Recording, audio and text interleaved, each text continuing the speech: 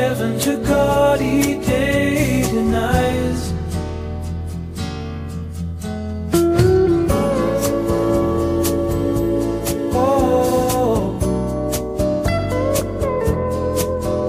One shade the more, one ray the less, had half impaired the nameless grace which waves in every raven tress, or softly lightens o'er her face, where thoughts serenely sweet express how pure, how dear their dwelling place.